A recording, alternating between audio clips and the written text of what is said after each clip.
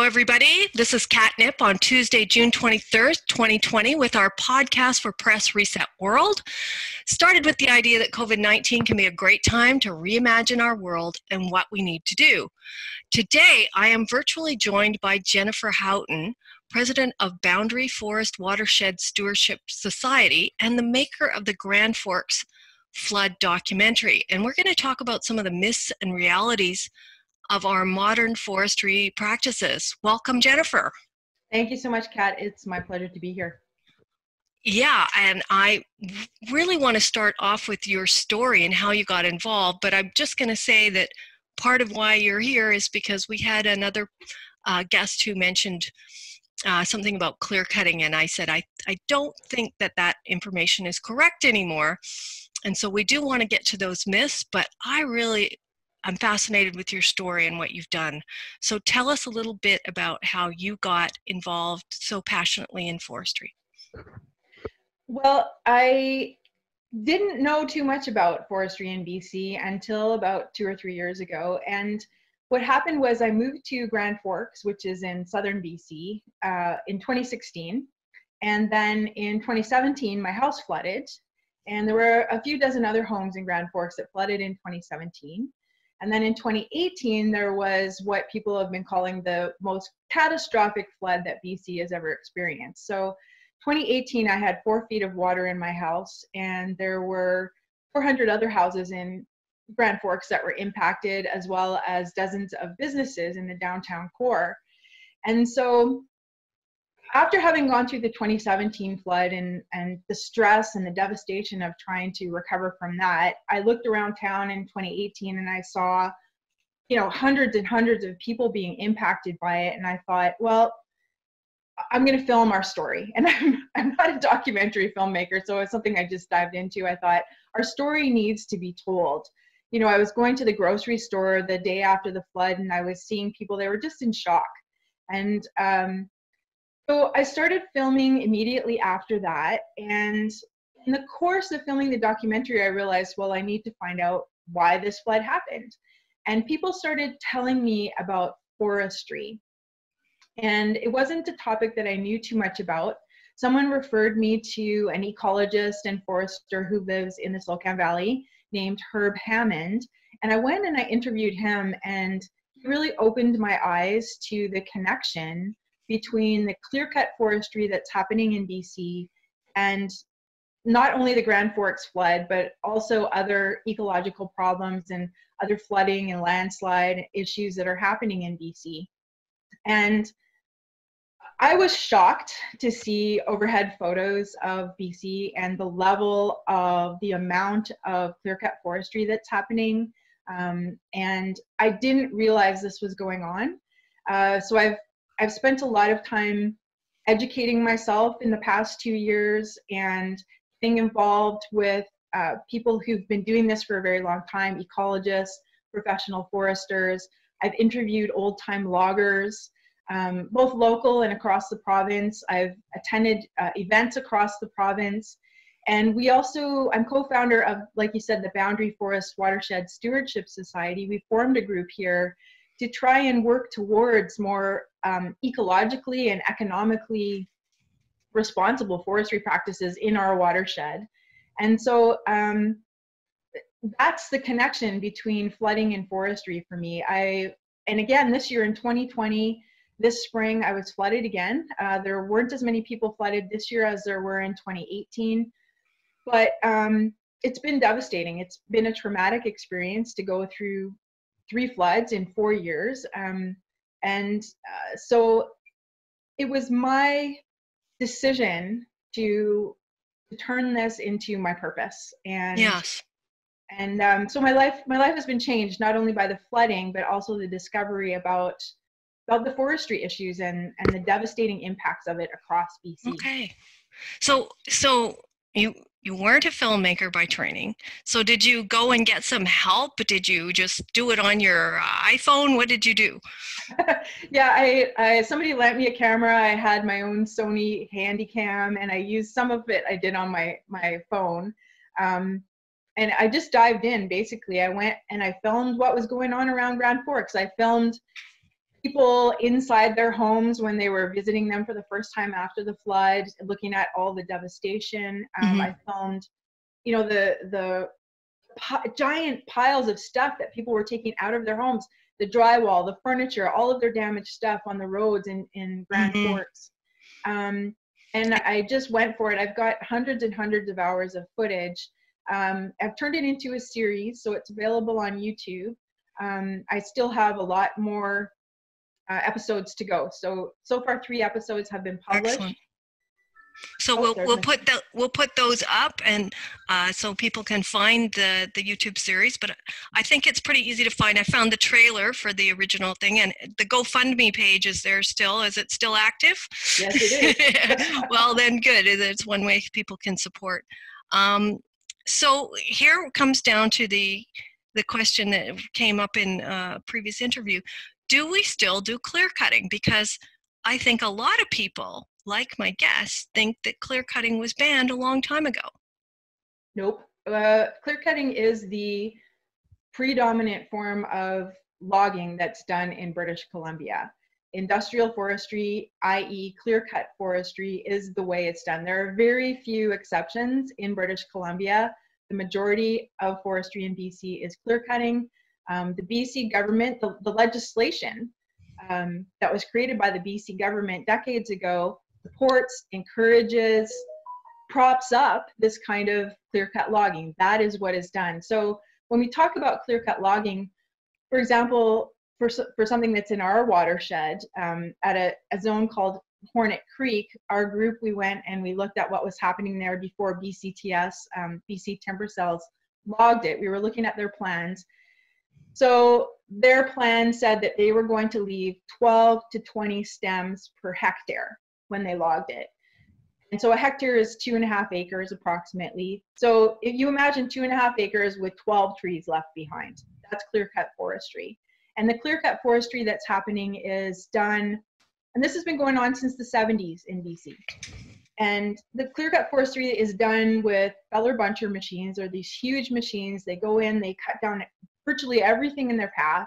They roll over the soil, they roll over all of the ground cover, and they demolish the ground cover, they destroy the function and the composition and the structure of the forest floor, and they leave behind very, very few trees. And there's a reason we're getting the kind of floods that we're getting down at the bottom of our drainage basin. So Grand Forks is at the confluence of the Granby River and the Kettle River. We're at the bottom of the drainage basin. So with all of the clear-cut forestry that's going on in our watershed, the intact forests that used to manage our water forests, they're not there anymore.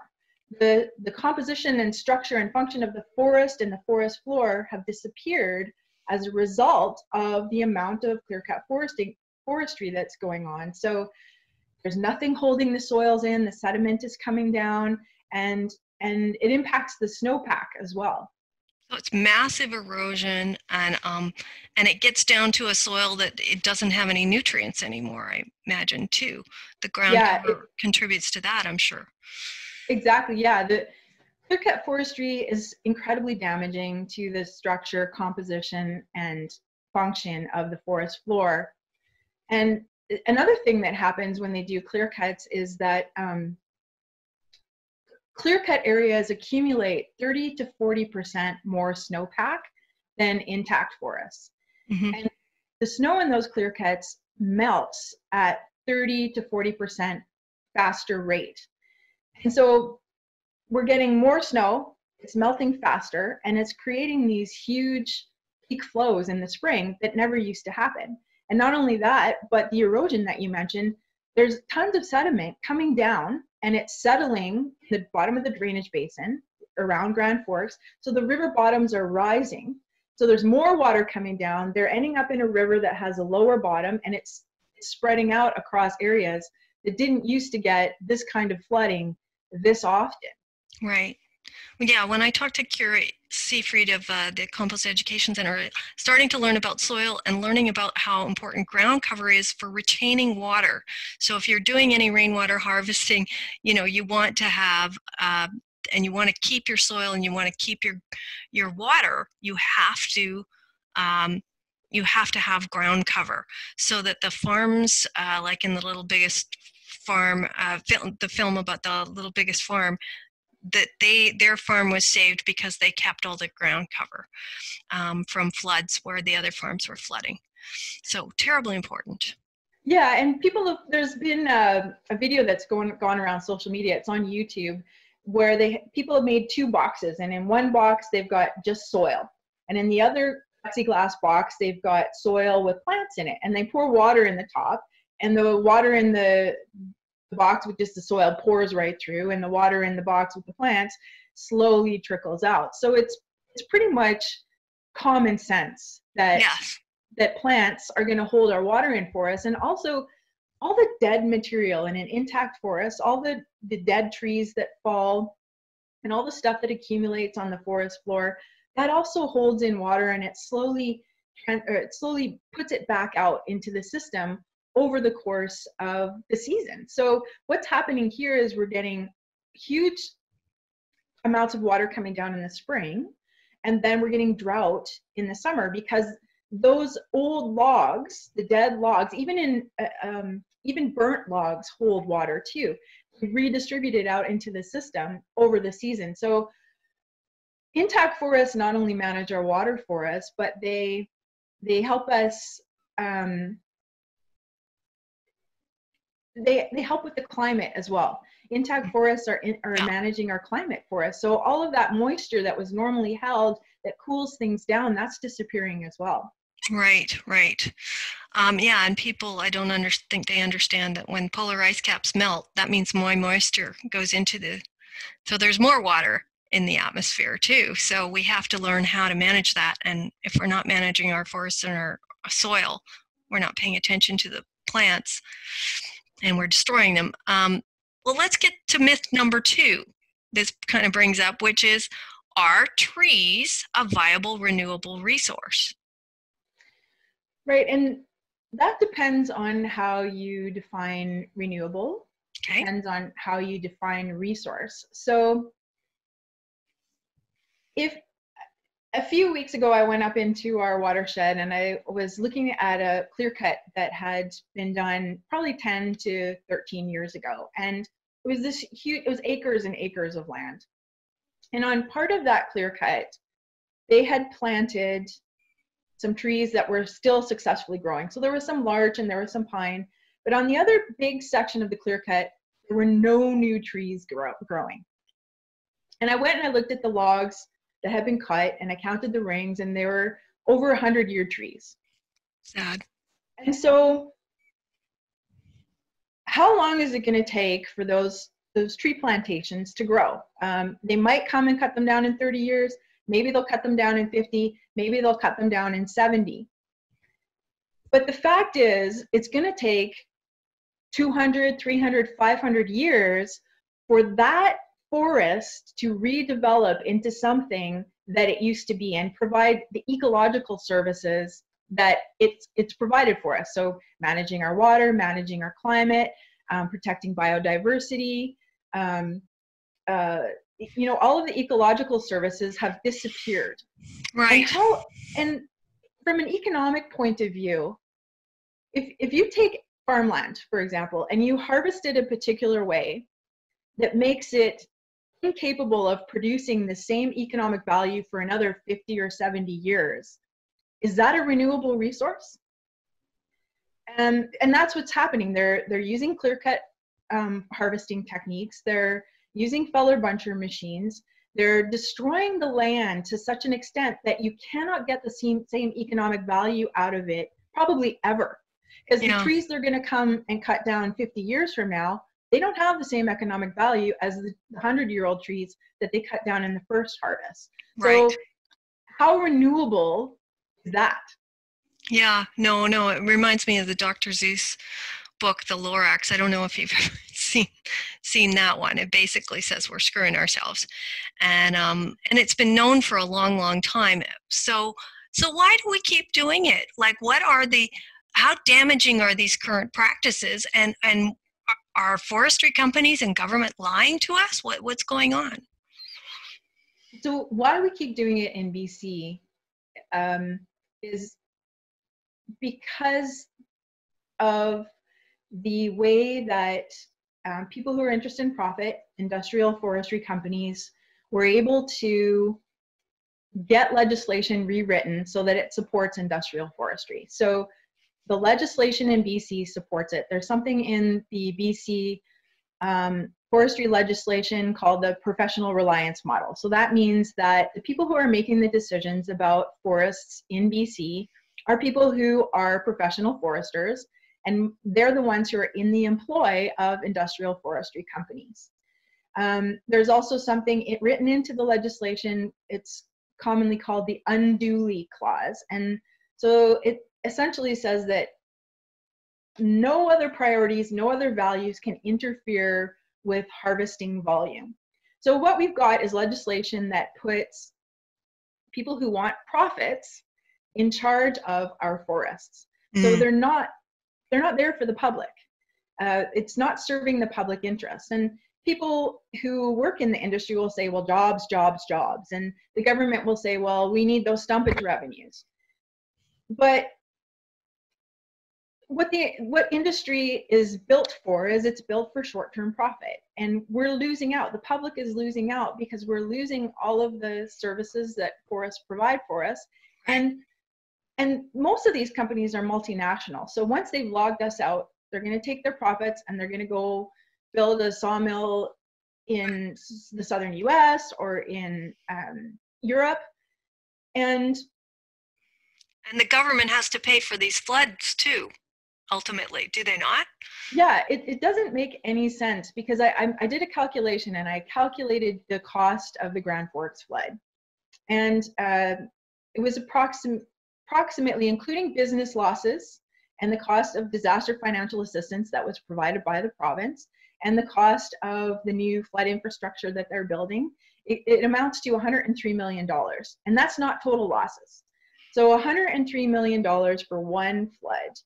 And how much has forestry contributed to our local economy? I'm not exactly sure.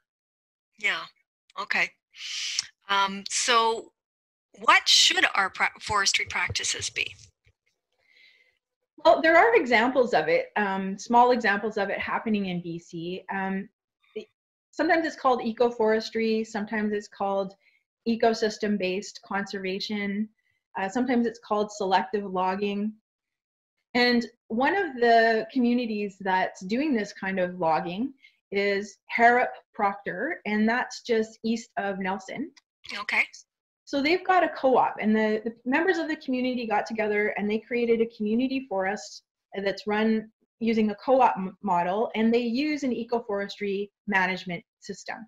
So what they do on their 11,000 hectares of land is they go in, and the first decision that they make is what needs to be conserved. So they look at eco-sensitive areas, they look at riparian zones, they look at, biodiversity, they look at species at risk, and those areas are set aside. That's the first thing they do. And that's the opposite of the way things are done with industrial forestry. Industrial forestry, they calculate how much harvesting volume they want, and then they go from there. Then they make the decisions. So Harrop Proctor is also using selective forestry methods when it harvests. So it's not using feller bunchers to cut down all of the trees. It's leaving trees behind in the areas where they are logging. And one of the things that Harrop Proctor has discovered by doing this method of forestry, I'm going to read some stats here. They create, in the woods, they create per 1,000 cubic meters harvested, they create 2 times the number of jobs than the provincial average. And in their sawmill, they create 8 times the number of local jobs than the provincial average. So not only should we be doing this ecoforestry for the ecological benefits, but also for the economic benefits and for the future economic benefits, because for example, what do they do with their logs? Do they sell them on the market too? They do, yeah. But they get a lot of locals coming and buying wood directly from them, directly from their sawmill, which is different from the sawmill model in the rest of BC. So for example, the the Interforest sawmill that's here in Grand Forks, people here in Grand Forks, we can't buy their wood. It gets shipped to the States. Right. Whereas the Harriet Proctor model and some of the other smaller forestry models too, they're selling directly to locals. Yeah, the whole supply chain seems to come down to that COVID-19 has kind of brought to light, seems to come down to we should be buying more local and staying within our own sort of sustainability locally.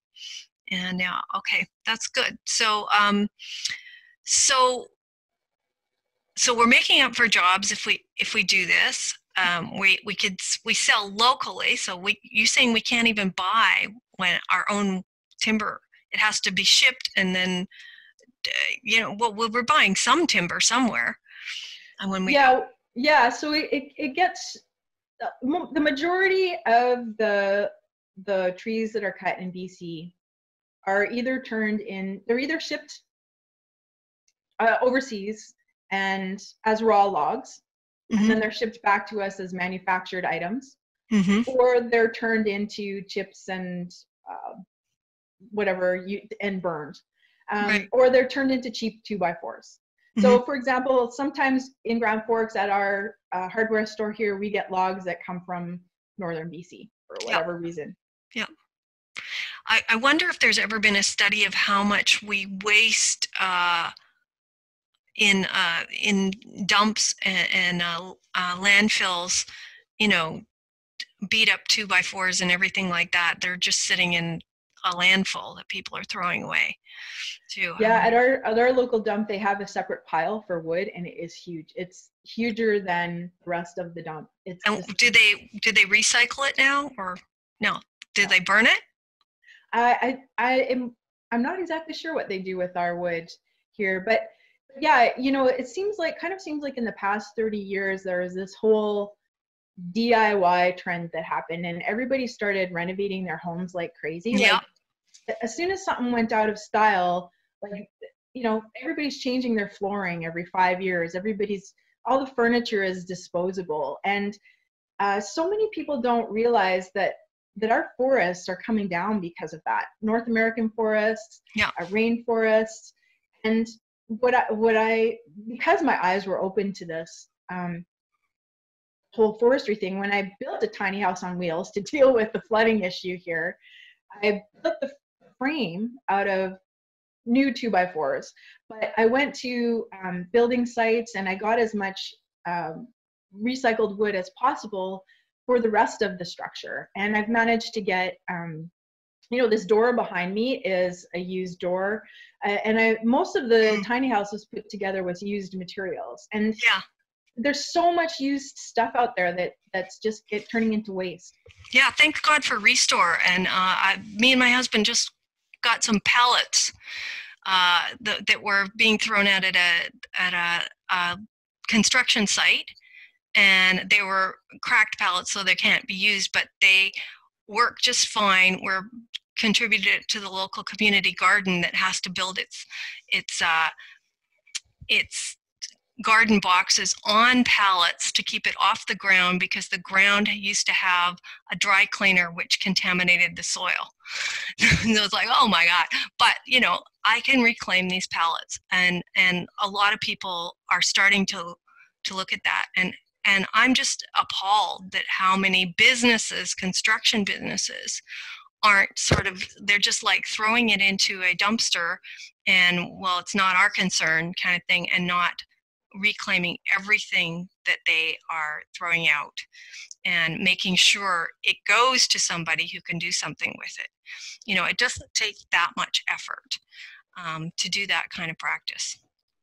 No, absolutely not. And I was really good with my timing. They had built a new apartment complex nearby, and they had 5-foot lengths of 2x12s they had used for their concrete forms, and they were going to throw them away. And the only thing wrong with them was they had some concrete on them. So I lucked out and I got a whole trailer full of 2x12s that they were beautiful pieces of wood. They just needed to have concrete taken off of them.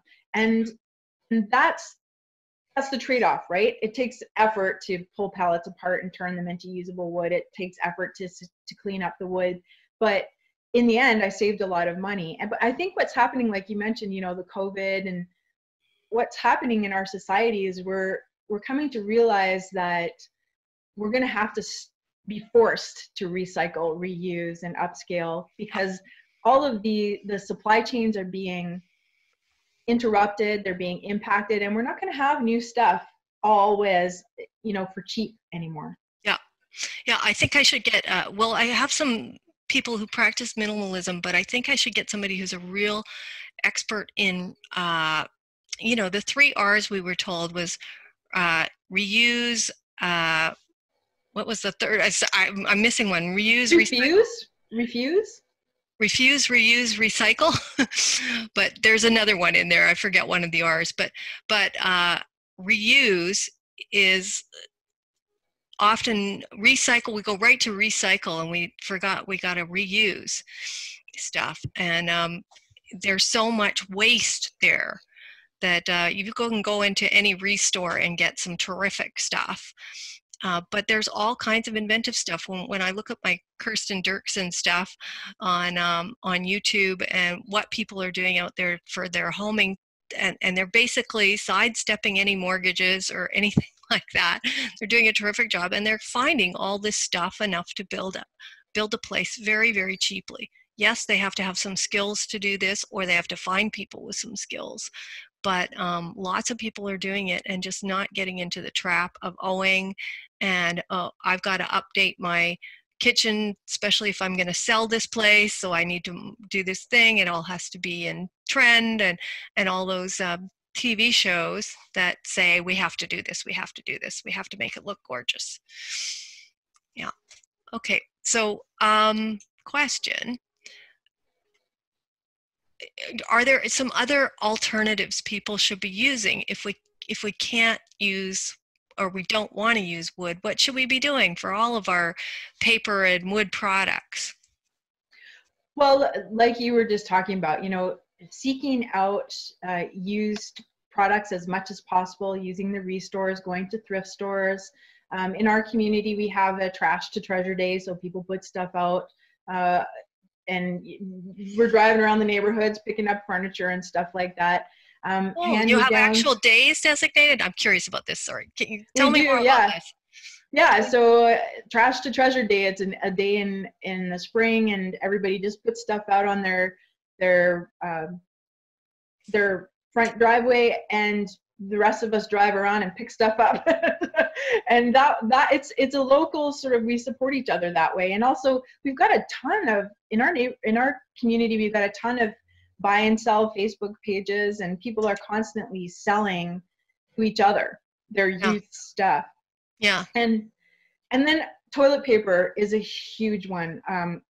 Vast amounts of our forests are being cut down for toilet paper. Really? And yeah, huge amounts of our, and so recycled toilet paper is well worth it.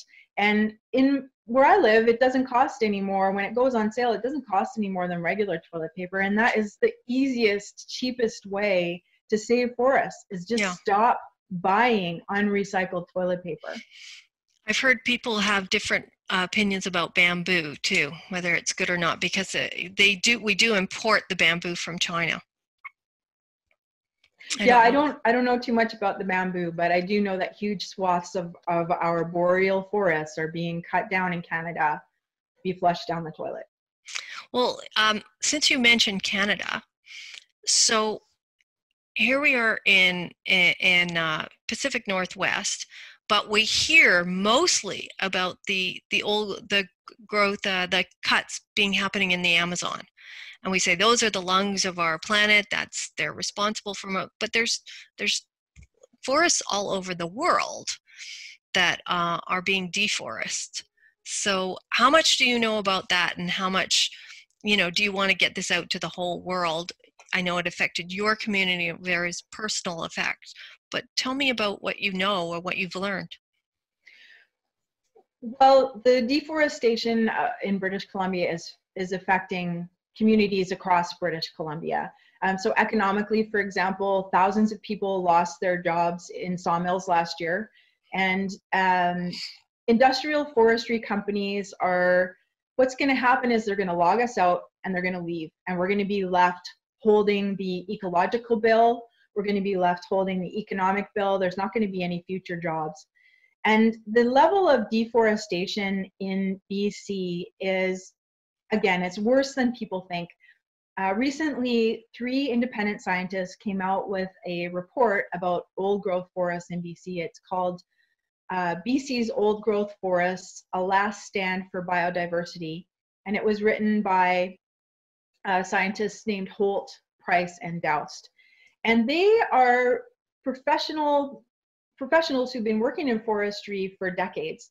And they were seeing what was happening in BC, and they were looking at the data that the BC government was creating about forests and old growth, and they knew that it was incorrect and that it was misleading. So they created their own independent report. And some of the things that they found, for example, they say that the last of BC's old growth trees will soon be gone. And before we were talking about how forests mitigate our climate for us, or they manage our climate for us, old growth forests do that best. Old growth forests manage our water, they manage our climate. The other results from this study, they found that the amount of old growth forest still standing in the province has been overestimated by more than 20%. And most of the last of what's left is at risk of being logged within the next 12 years. They also found that most of the forest that the province and industry is counting as old growth is actually small alpine or boggy forest. So it's old, but the trees are not the giants that most people think of when they're referring to old growth. Our forests we're being deforested very quickly, and the devastation is enormous. And I would hazard a guess, I don't know too much about the Amazon, but I would hazard a guess to say it's just as bad as the Amazon. We had a really bad fire season a few years ago, and the logging on top of that is just devastating BC forests. And I think the forest fires, tell me, are they worse because of the clear cutting, or, do you know anything about that? Clear cutting, again, because the clear cutting is happening, our water isn't being managed for us. So the droughts are getting more severe. And the BC government itself put out a climate assessment a few years ago. I think it was 2019 actually. And they said in BC, we're going to get more severe floods. We're going to get more severe droughts. Climate change is going to have an impact on the economy, and we're probably going to lose lives because of that. And there is a direct connection between the amount of deforestation that's happening and climate change. Right. And I'm pretty sure the forestry didn't stop for COVID-19. It kept going. It did. Yeah, whereas everybody else stopped. So why hasn't our political parties, our governments, and in this case in BC it's the NDP and Green parties, why haven't they been more effective at stopping these bad practices? I know there's people lobbying them, and I participated in some of that. So why haven't they clued into this? Well, I think the industrial forestry lobby is very strong. There are unions that are very strong as well, and they have a big influence on the BC NDP.